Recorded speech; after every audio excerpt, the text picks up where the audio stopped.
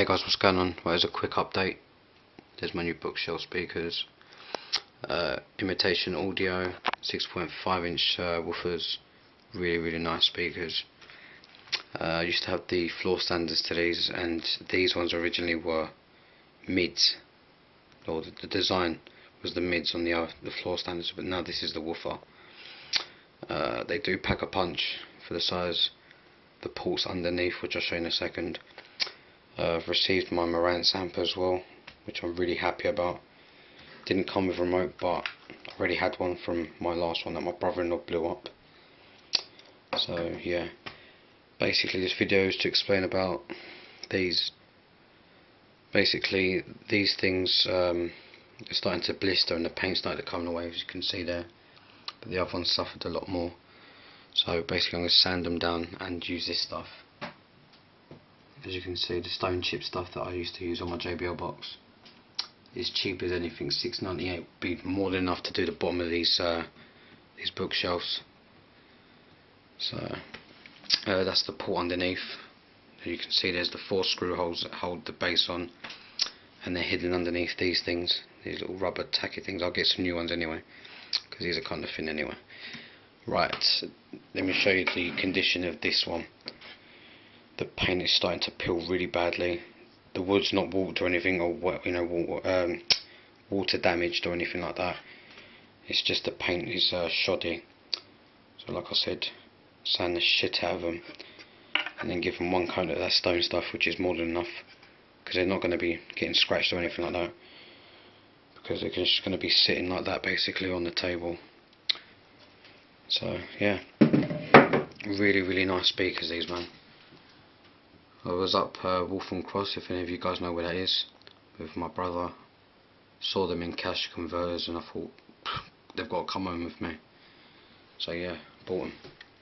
£89 is nothing, to be honest. If you want something, buy it. Do you know what I mean? You can't take your money with you guys. So yeah, there's the Marantz.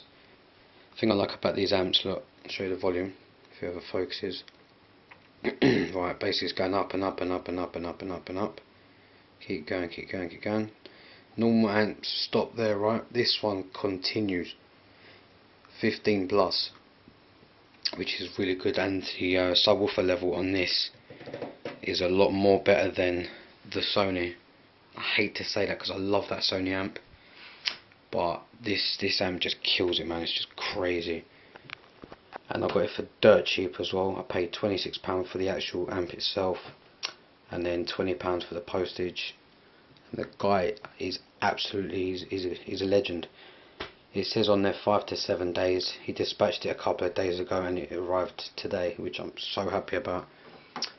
I'll show you, it's 660 watts. As you can see there, it's 660 watts. 6.1, but this is what I don't understand, is 6.1 there. And on there it says 7 channels, but whatever anyway. Right, let me show you here. Right, £26 plus £20. So you on this auction, and this is the price that they're selling them at on there at the moment.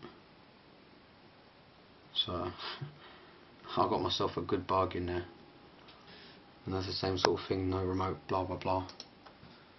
So yeah,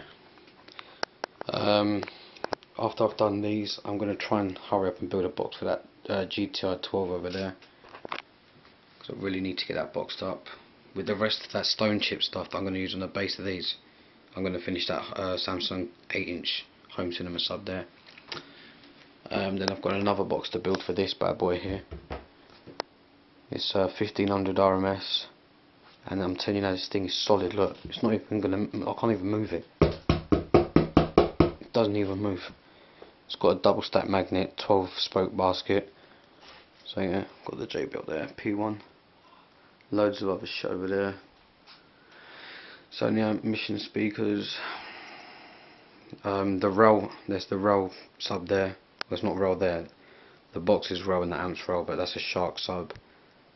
The amp on it, I've fucking fried it somehow, so I need to change a resistor on it and then it'll be working again.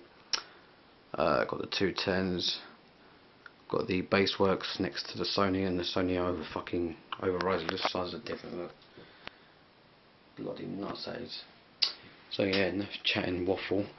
I got these for free, by the way, as well, to Toshiba bookshelf rear speakers, which I'm going to put one up there and one up there as well. I got them from my father-in-law's flat. He was moving his stuff at the flat, and he said to me he'd take them. They're not bad. They're small, but they'll do the job. So yeah, I'll be uploading another video tomorrow, hopefully, guys. If I get this these bass done tomorrow, I'll probably take these off now and sand them tonight. So then all I've got to do tomorrow basically is spray them, and they'll be done. Alright, peace, guys.